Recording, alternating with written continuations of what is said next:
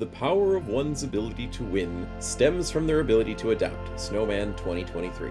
I mean, when you only have sticks and stones for weapons, how much adaptability can you get? Well, that's what we plan to find out, as I happily welcome you back to the continuation of the 50 days video for the Neolithic Brothers series, now aiming to survive a whole 100 days if possible. If you haven't seen the first vid, please go watch it or you'll be sorely confused on all that's happened so far. That said, here's a super quick recap of how we got here. Barbarians forced to use crappy weapons have migrated south for the winter.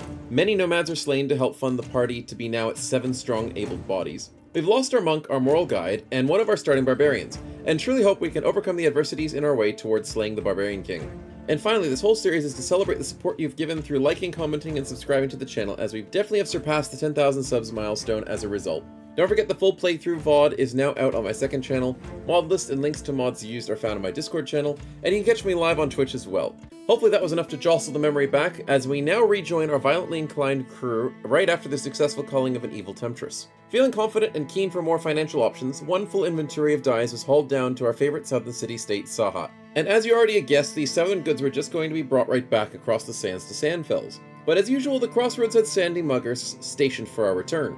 These last 50 days had really boosted my confidence in my bro's capabilities, especially when dealing with nomads. I eagerly rushed into battle against the 14-strong swarm of half-naked dudes backed by human trebuchet wannabes.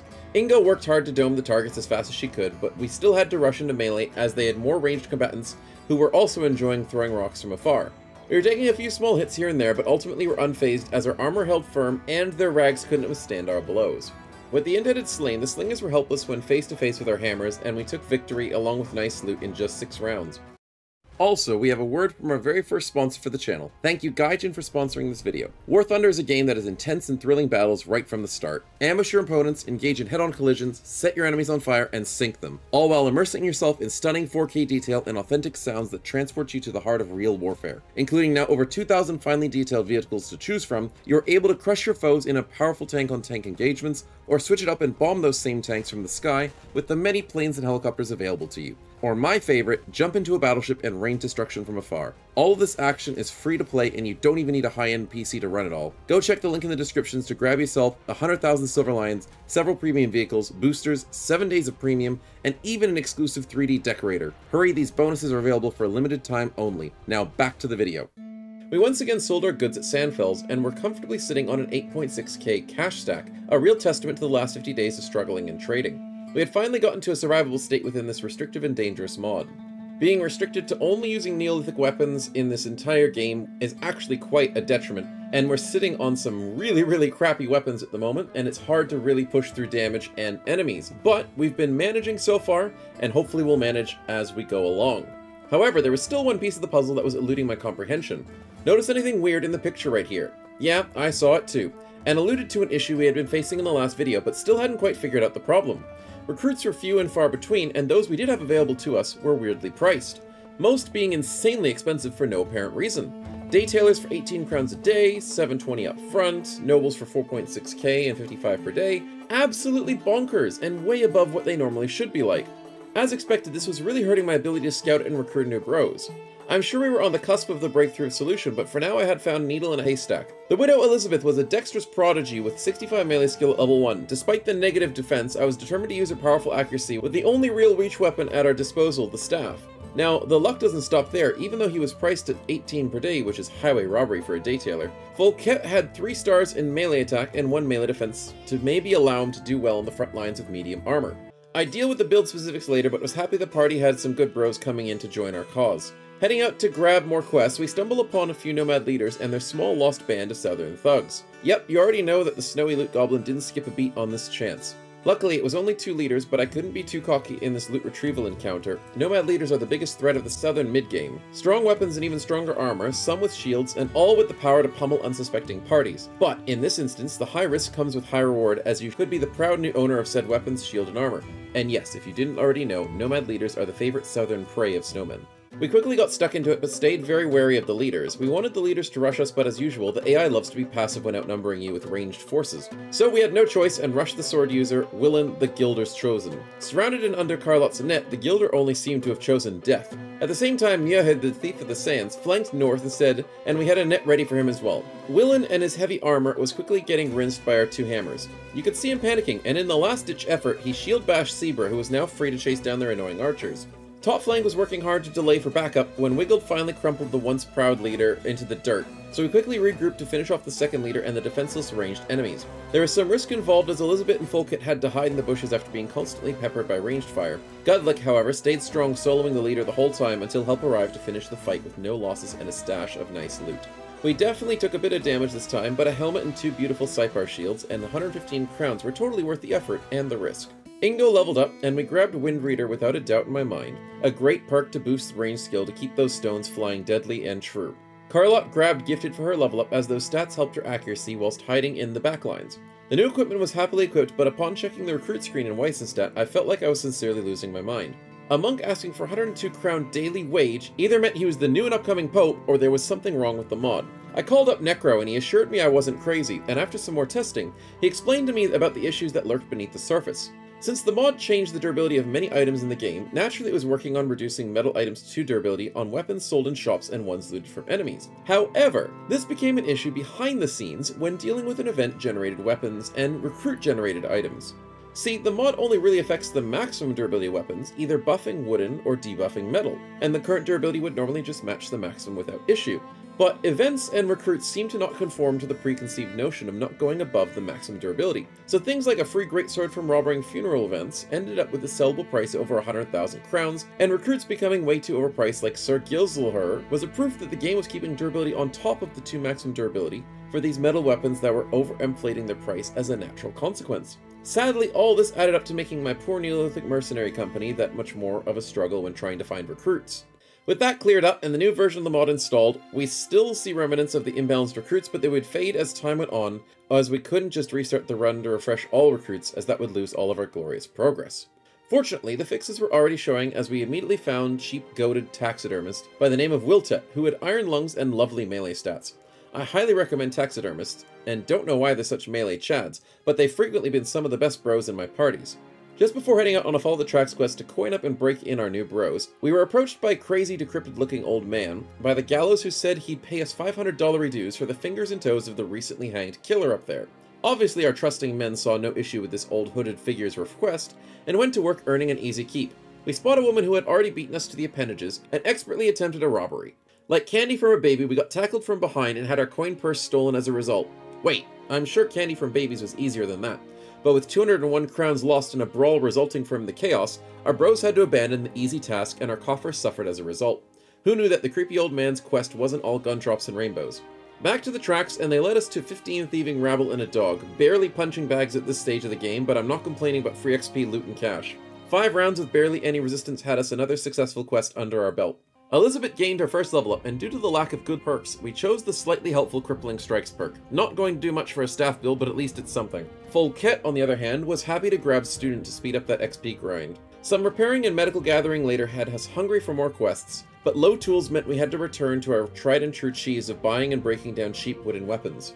Afterwards, we had little choice but to stay in our cul-de-sac, our southern slice of the world, as Sandfells once again had lovely goods for us to legally ferry out of the state. I mean, this was our tried and true calling, and profession at this point. Paint and spice running had our relationships soar with these few settlements, and I couldn't just say no to the profits. Sawhet was also our main supply of nets, which had been greatly empowering our team to tackle harder and more dangerous foes, like the Nomad leaders, so it was great to pick up more on our visit. A 2-star Nomad quest broke up the repetition that was our trade runs, and allowed us to clear up that scary Nomad city that was spewing up raiding parties near the crossroads. A single leader amongst a plethora of subordinates, nighttime was surely going to be our ally here. However, since it was early in the day, I was certain I had time to duck into Sandfells to finish a trade run instead of just camping nearby to pass the time. The idea paid off, and we only had to wait a short time to ambush the city under the cover of darkness. But wait, the crazy layout of Nomads was only amassed like that because they had orchestrated a treasure dig site and needed extra manpower to retrieve the loot. We had an option to fight their massive numbers now for the extra loot, or, yeah, screw that. How crazy do you think I am? With wooden weapons, we took the easy way out. The site settled down, and what remained were some cutthroats, slingers, a few archers, and a single outlaw, much easier than the swarm that came before. Still, we were pitted against 11 enemies, and I dread to think how many there would have been if we had no option. With little effort, we had the cutthroat fleeing by the end of round 1, and since the enemy's projectiles weren't having a large impact on the fight, our rush strategy was doing well. Sure, we were taking small hits, but I had no complaints, as the nomads were definitely our forte at this point, as bodies systematically fell at our feet. Franz may have taken a couple more hits than I'd like, but I'm a serious believer in nomads being afraid of the dark. No other faction really gets so crippled by such an easy setup to the fight. Sure, goblins are ranged, and they usually compensate that by being overwhelming with their projectiles and accuracy, and brigands don't always like the knight because their master archers, poachers, and marksmen do dislike the reduced accuracy and sight. However, I honestly feel nomads rely on their archer lineup for a large proportion of their damage than they'd like to admit, and it just feels to me that knight is so detrimental to their strategy and overall threat. Strategy and tactics aside, we came out on top rather effortlessly, and I don't feel bad taking advantage of the easier lineup and situation. The loot and XP was nice, plenty of armors, weapons, and cash for the team to enjoy. Wiltet gained his first level up and grabbed Student for the usual XP boost that I like to give my bros. We handed in the quest shortly after, but were saddened by the umpteenth time we had a caravan quest on offer that we just couldn't complete safely. The angering of Durbach still haunted the party, and the gatekeeping of practically all caravans we could be defended in and out of our regional cul-de-sac. We sold our loot, camped to salvage some tools, and returned to Samfels empty-handed, devoid of trade goods as we were ferrying these commodities faster than the towns could produce them. Talk about same or even previous day delivery, but fortunately, Sandfels pulled through for us and had some paints ready and waiting. They also had a sleuthing opportunity for us as thieves struck their, arcane tome of knowledge. Who even has these things just lying around? I don't know. Anyway, CSI Barbarian was on the case, but to our surprise, a man in black was the mastermind behind this skullduggery attempt.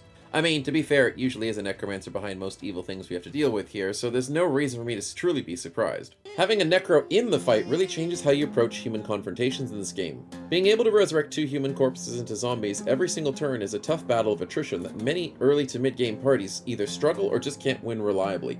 We fought necromancers in our previous series and are used to the snipe or rush tactics to win before getting overrun by zombies. However, we hadn't been tested yet against a foe like this, with only Neolithic weapons at our disposal. So with worry in my heart, we cautiously approached and tried to figure a way through this challenge. 16 brigands, a dog, and a necro stared us down, and I had to think of something. The dog was an easy kill and an out-of-mind thought since it couldn't be resurrected.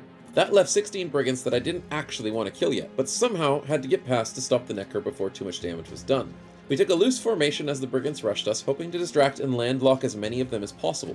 Wiggled took the high ground as the north side brigands were determined to hard flank our team. Not too surprisingly, but still unexpected, was their fear of Wiggled and their bloodlust for our undefended slinger and staff backline. This actually worked in our favor, as Wiggled was now tasked to be the solo strike force to somehow find his way behind enemy lines.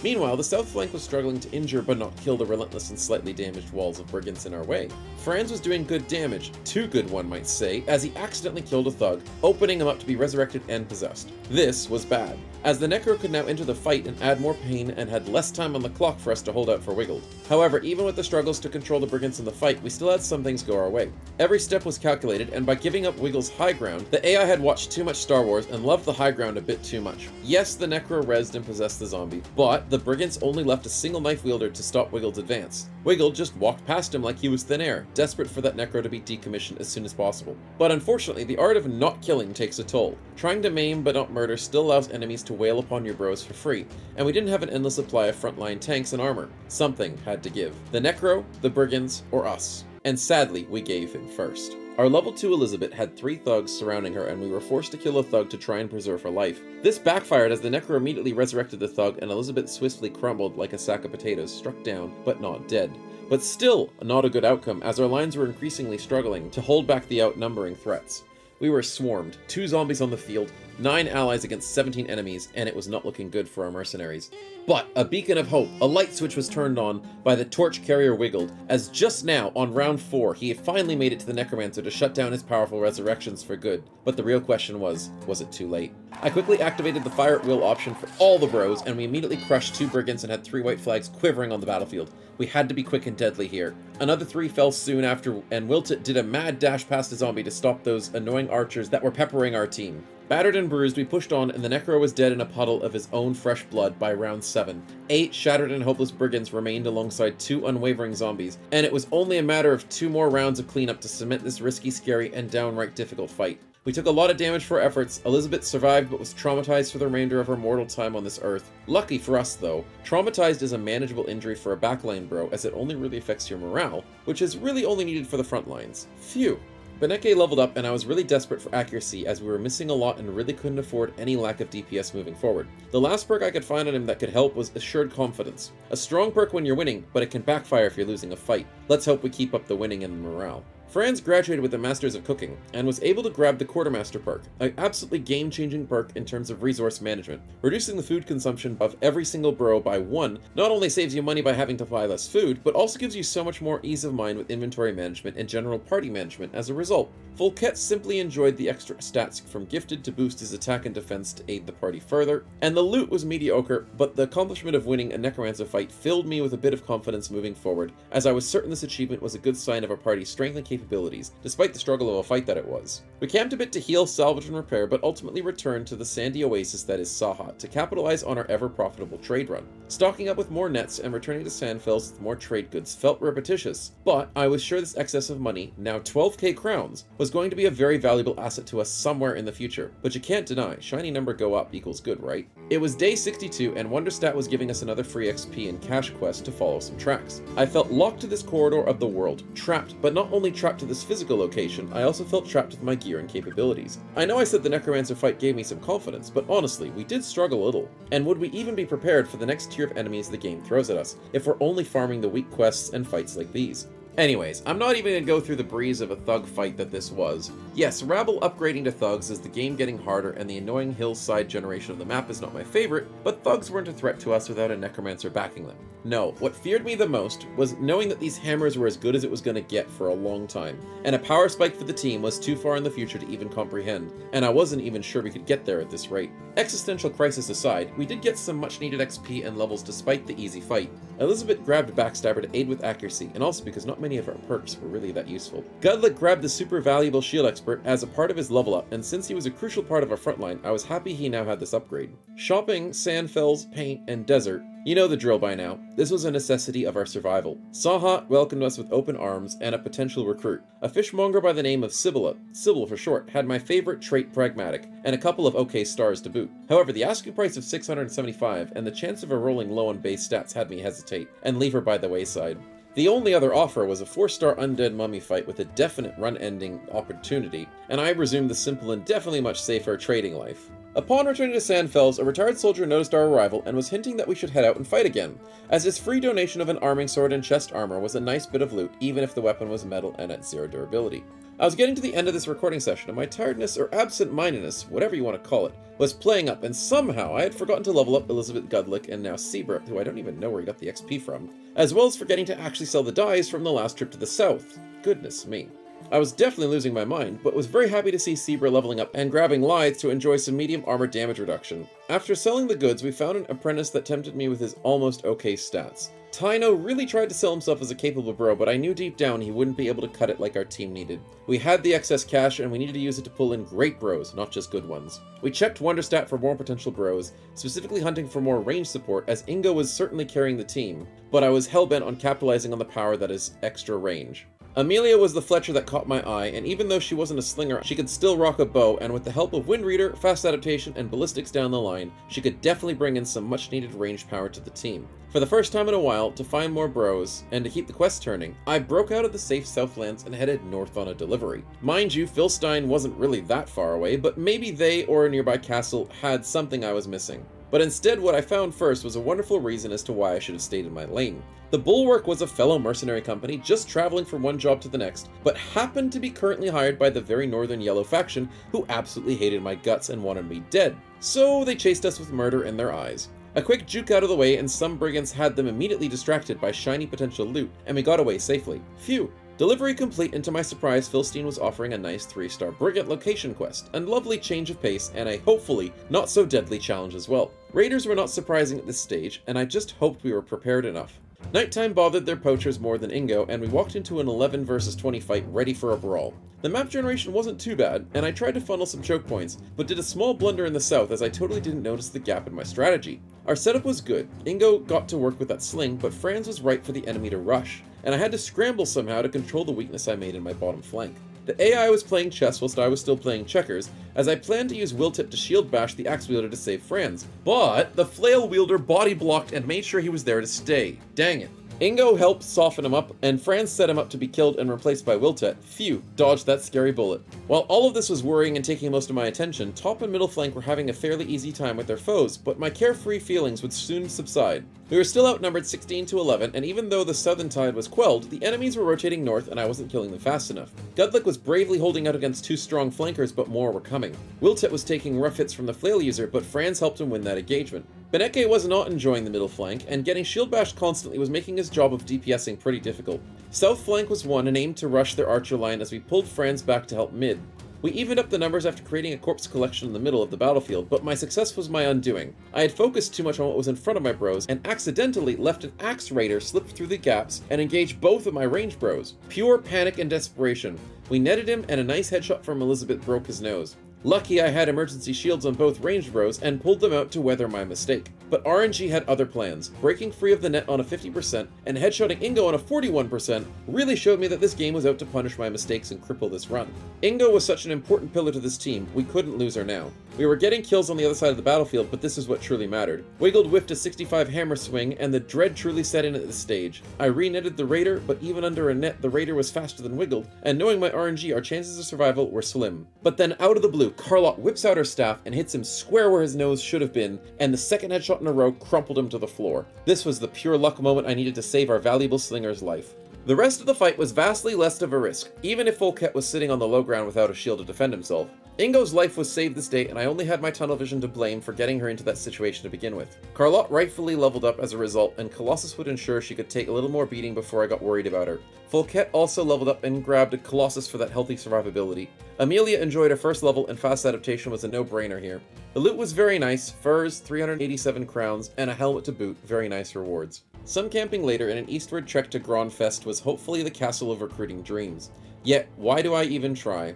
What the heck are these too expensive and useless recruits? Bah, the Southlands are so much better. At least we grabbed a nice and cheap two-handed hammer for 430 crowns, as Wiltet was improving fast and could use it within a few levels. Just as we were returning to our adoptive homelands, a feral dog began following the party. The men were unsure of how to approach the situation, but I assured them the dog was friendly and probably able to be convinced with food. It usually works on me, so why not?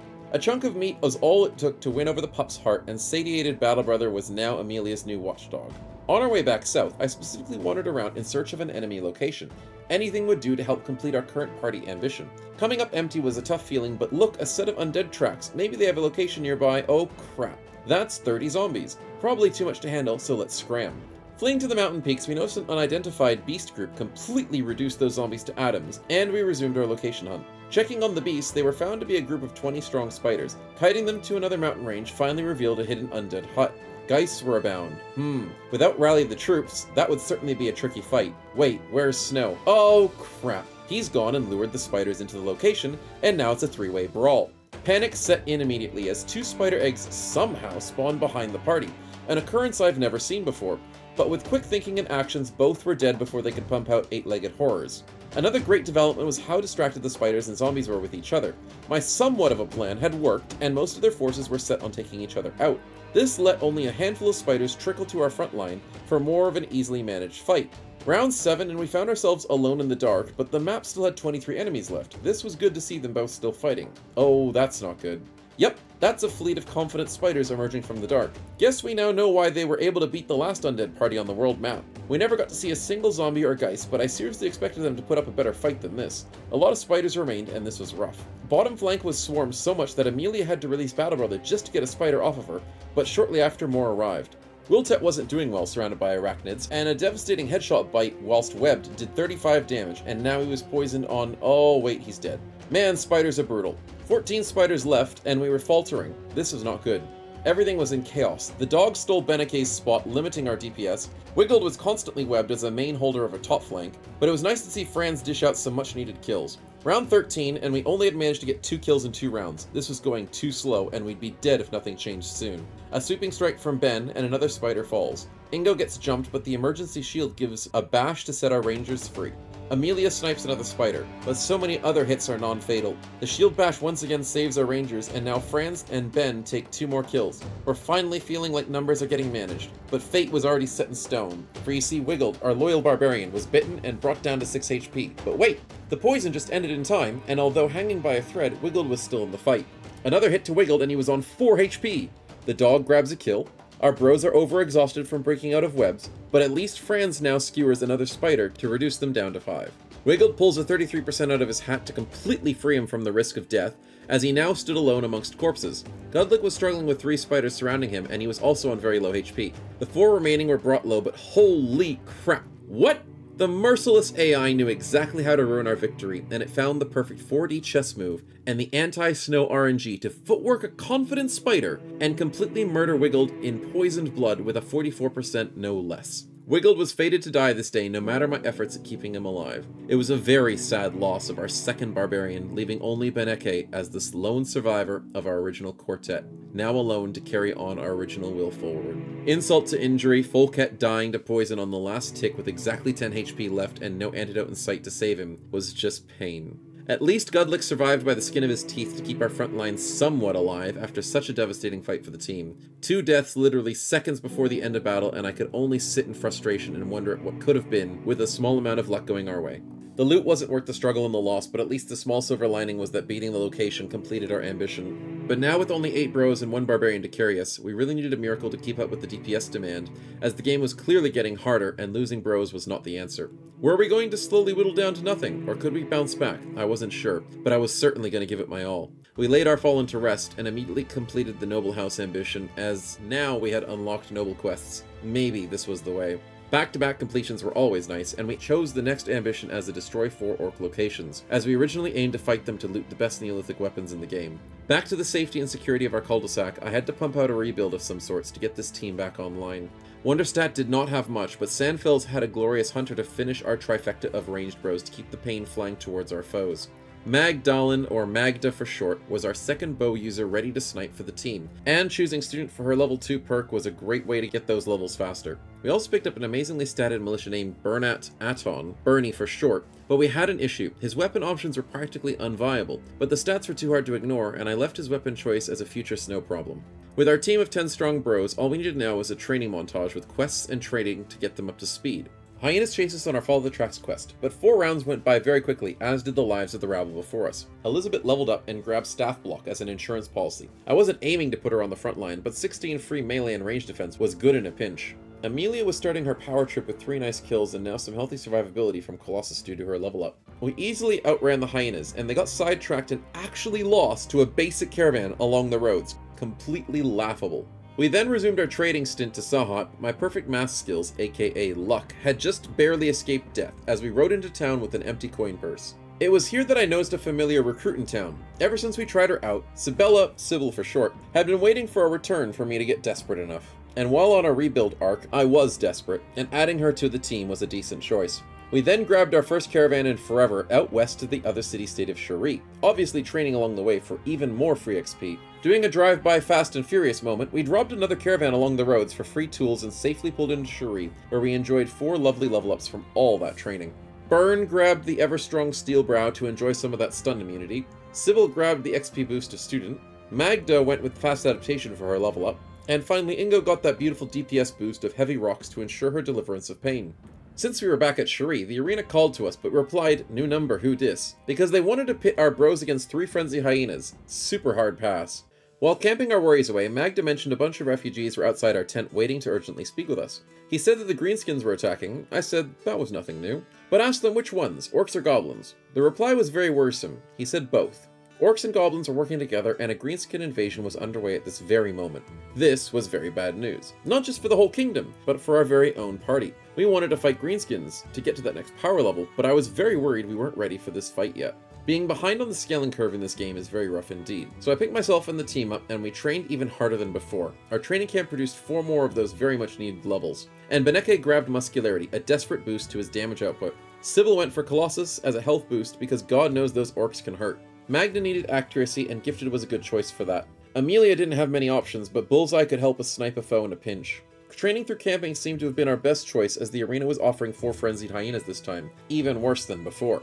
We enjoyed the new levels from the grind, but I headed back east to switch things up. Luckily we did, or we wouldn't have found a small scared band of nomads, with a lone leader who was just begging to be mauled for their juicy loot. I couldn't resist and chased them into the night. 2 melee and 6 ranged foes meant we were peppered a bunch, but they also stood no chance of winning. Carlot was brought dangerously low with some unlucky headshots, but I still had hope and nets to work around this. I didn't even panic when the leader ran up to her wounded face, because it wasn't very long till he was face down in the sand instead, and Carlot was still standing for the victory screen. We came through with no losses, decent XP, but more importantly great loot and a blessing of a great pillager proc. We had to demolish the armor of that leader to save Carlot to get a quick kill, but the game said take it anyways as a 0 durability drop. Northern Raiders for the win. A great armor upgrade for the team, and we also enjoyed the benefit of Shield Expert from Carlot's level up. We finally arrived to see Sandfills in all its upgraded glory, once a small town, now a big city. We knew we had done well down here in the south and the locals were booming because of our support. A Follow the Tracks was our first quest from this newly upgraded settlement. 9 rounds involved little risk for our bros as Amelia got a little bit low on HP, but we cleaned up the thugs well enough to enjoy the free cash and XP. Godlick and Sybil leveled up, but I didn't have time to give them their stats and perks because stinkin' snakes popped out of nowhere, and we desperately led them into the local militia as to not be decimated by the slithery foes of nature. I won't go all dramatic on this one though. Kills were stolen, but the main takeaway was that we practically took 0 damage with our great positioning and sacrificing of law enforcement to save our bros' hides, and win this fight in only 7 rounds from a beautiful high ground advantage. Snakes are very dangerous, but if you use other people's lives to kill them, they're not as bad as they could be. Godlick grabbed Underdog, Sybil grabbed Resilient, and Franz grabbed Inspiring Presence to hopefully help boost the party's morale at the beginning of fights. Quests and Scary Snakes complete, and now Sandfills gave us our first noble quest. My favorite patrol quest was immediately accepted, and we quickly found that the roads to Weissenstadt were void of enemies. First step complete, but just as we took off towards Durbach, Orc Marauders appeared and I immediately turned tail. A caravan spawned in front of them, and it didn't even whittle down a single orc. But we banded together with the next caravan to take on this next level of foe. The map wasn't super favorable, but our 3 rangers got to work immediately, and the berserker was already bleeding profusely. A lucky bullseye snipe from Amelia, it was all that was needed to bring that Zerker's white flag up, and an orc young was quickly slain afterwards. Carlot took a very scary 13%, but other than that we were managing the warriors fairly well. The young were having fun with the caravan hands, but not posing much of a threat to the rest of us. We were strongly winning, but a tactical blunder had a warrior in my backlines. Luckily it was too late to matter for the greenskins, and we won decisively with no one but Carlot taking any damage. Just magnificent. The kills were a nice reward for our patrol quest, but even more so was the nice weapon upgrade of a tree limb. Okay, let's be real, this weapon sucks. But it isn't as bad as wooden spears, which we were still rocking by the way here on day 85. Zebra leveled up and grabbed Last Stand to survive against all odds in a pinch. Elizabeth enjoyed the benefits of staff mastery from her level, as her staff was already doing some nice numbers on our enemies. We did a quick drive-by to Durbach to finish that stint, and then went on a walkabout to find more heads to fill up our quest. We found a very scary orc location, but knew it was too much for us. Luckily, a nomad hideout was more suited for our capabilities. Running out of time for the patrol had me attack them immediately in daylight, but this was not an issue, as they only had 1 archer and 1 slinger.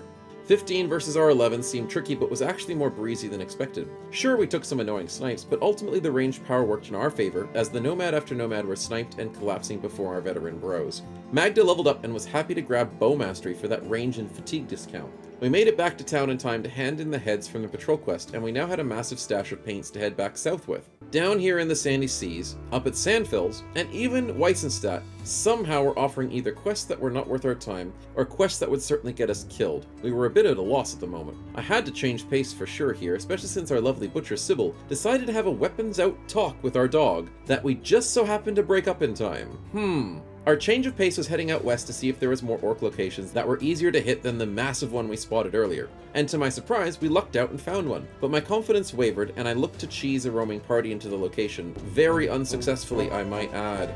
Very unsuccessfully.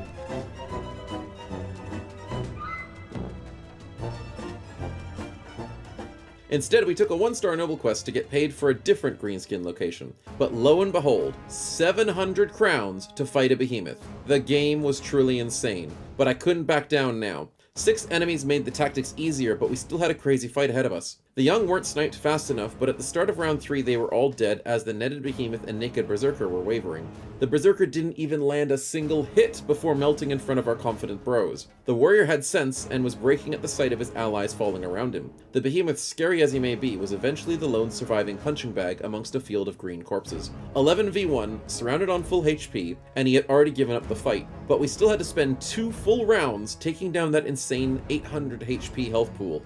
And despite my initial fears, we actually came out of that fight with only 5 damage received. Our team was turning out to be very reliable, and my tactics not too shabby, or so I hoped for our future. But the real victory here was not the untouchable success, it was in our new acquisition. Sadly, the Behemoth's two-handed cleaver didn't drop, but a meat hacker was now in our possession. A powerful two-handed orc axe, precursor to the Mansplitter. Wait, what? It's not a two-handed axe? It does less damage than our two-handed mallets? You're joking, right? No, wait, I have an idea. One-handed, hits once per turn, uses Split Man for a head and a body hit at the same time. Sure, it's not that great of a weapon, but for our one-handed shield DPS bros, who I originally had no idea how I was going to build them, now we had the perfect endgame Neolithic weapon for their builds. One-handed axe with the shield was a nice strat, and alongside Carlotte with her fancy tree limb mace, we were looking more barbaric by the minute. A little training later, and Bernie enjoyed axe mastery from his level up to cement his build further. Amelia was definitely happy about the buffs from Bowmaster to keep the rangers strong. The dagger den was too scary, and the jagged hatchet den should have been a good choice, but I got distracted by green footprints and decided to chase them down.